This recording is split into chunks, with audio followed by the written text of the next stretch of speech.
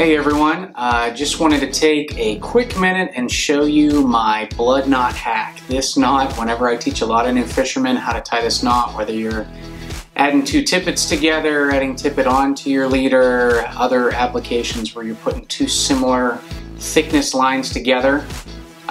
This is a great knot, but a lot of people struggle with it. So I wanted to share that with you. But before I get into that, I want to just let you know that we have a lot of new videos coming out right now. Just to be able to help you guys with your fishing, stuff like this for demonstration purposes.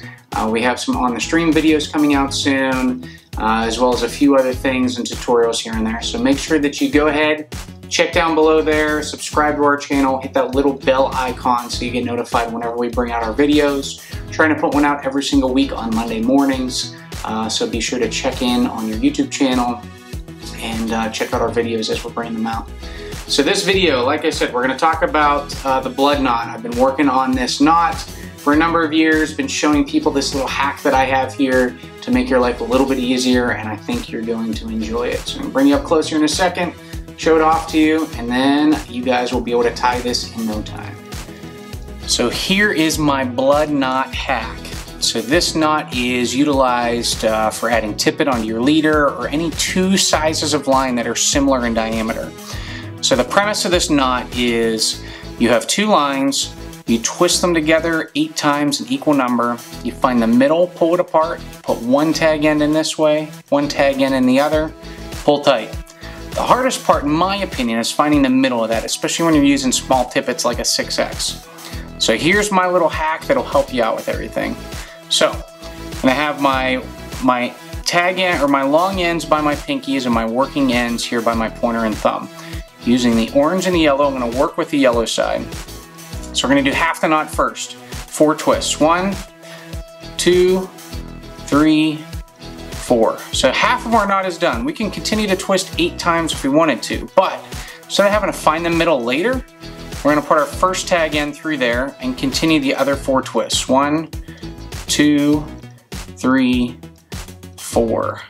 So now we've got 8 twists through there. That orange end that we stuck in earlier, if we straighten everything out here, is already in the middle. So you can see the middle there. We've already found it. And now it's easier for us to pull apart. The orange end is coming through this way. We're going to take the yellow end.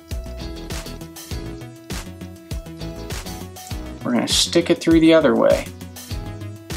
So there's our middle. It's twisting up on me. We're going to put the yellow in the other way through. Okay? So now we've got 4 twists here, 4 twists there, 1 tag end in, 1 tag end in. So all you need to do is give it a little pull, and there's your blood knot.